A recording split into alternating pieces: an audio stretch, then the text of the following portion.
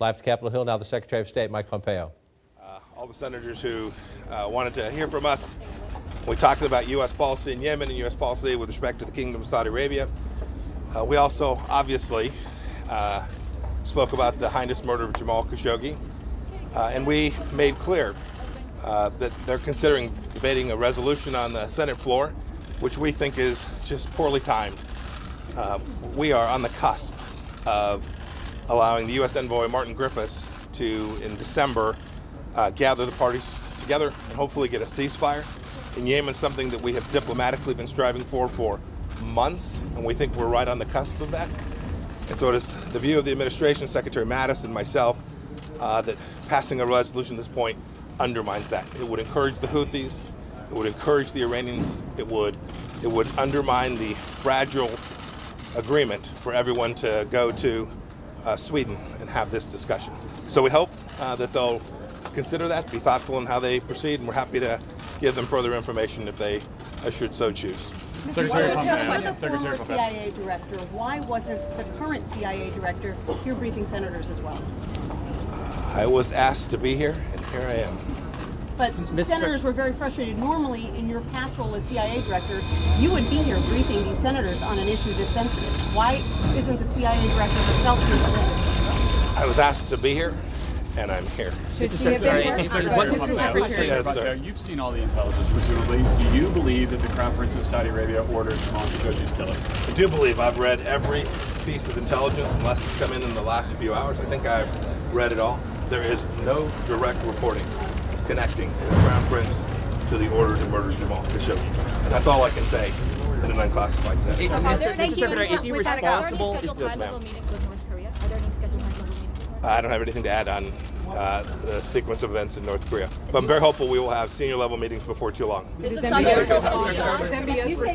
you're on the precipice of a deal. I didn't say a deal. Of the first opportunity for them to get together. All of Trump's public statements indicate that Iran is very far from coming to the table for negotiations. How do you rectify the two? Which is true. Well, the parties that will be there will be those who are engaged in the civil war in Yemen.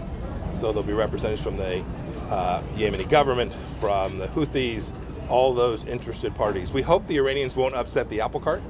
They have been funding, arming, providing assistance and support to the Houthis, which have allowed the Houthis to continue to fight well beyond what would have made any sense at all. And we do hope the Iranians won't upset this opportunity to both resolve the civil war and give everyone the opportunity to resolve a massive humanitarian crisis that's in Yemen today. Thank you all very much. everybody. You've been listening to the Secretary of State, Mike Pompeo, up on Capitol Hill, emerging from a briefing with senators, contentious at times, we are told, on two big issues that are related. Number one, the ongoing war in Yemen and the effort by some in the United States Senate to get the United States to pull back from supporting Saudi Arabia and the United Arab Emirates in their civil war, essentially, against Houthi rebels inside of Yemen. Number two, because of the timing, any question about Saudi Arabia now brings in, is there evidence connecting the Saudi Crown Prince, Mohammed bin Salman, to the brutal murder of the Washington Post journalist Jamal Khashoggi?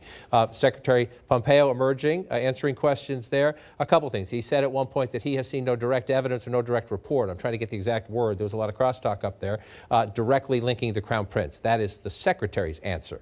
We know there's been various reporting here at CNN, many other fine media organizations, that the CIA has concluded that there is evidence that the Crown Prince was orchestrated the killing. Number two, he was asked repeatedly about one thing the senators were very frustrated about. Why wasn't the CIA director there to answer those specific questions? And he smirked a couple of times. He says, I was asked to be here, I am here. I was asked to be here, I am here. And those questions were great because they said, you are the former CIA director. Why is the current CIA director, who has listened to the audio of this killing, traveled to Turkey, traveled to Riyadh, why is she not here briefing us? And he didn't answer the question. He said twice, I'm here because I was asked to be here. And we know sources told us the White House did not want to send Gina Haspel there, even though the senators clearly wanted her to be there. But I think if we come out of this and we're seeing these complaints from the senators, this is going to end up backfiring on the administration because they're going to feel that they're not getting a sufficient response to this murder. They're going to take action of their own. And to clear that up, we had our folks go back and listen to the tape more cleanly. Secretary Pompeo said there's no direct reporting that ties MBS to the murder. Now, we know the CIA has an analysis that, again, a number of sources, including congressional sources and media accounts, have said does say that they believe he is responsible for ordering this. So there's two questions here. One is the substance. Why does the administration want to keep away the person who knows the most? The CIA director has the most information. This has been her job. The administration does not want to allow the United States Senate, still currently controlled by the president's own party, by the way. So this is not just a poke the Democrats. This is a poke the Congress. They won't put the most informed person in the room to answer these questions. That's the substance of this. And then there's the tone, which we talked about a little bit earlier. Forgive me, but Mike Pompeo, a former member of the House, was being smug there. Yeah.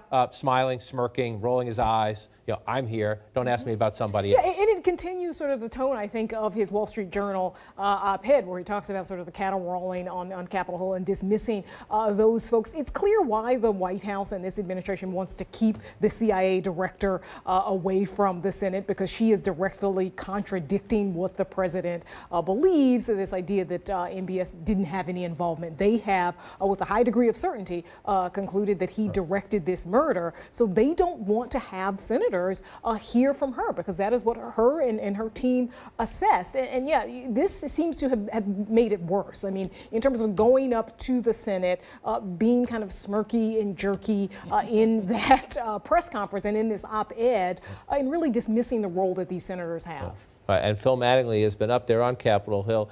Phil, Secretary Pompeo's big message coming out was he hoped that his coming up, Secretary Mattis coming up, would convince the Senate to hit the pause button and at least see if these planned ceasefire talks in Sweden can get any legs underneath them. Was he successful, or are the senators now even more willing to go forward?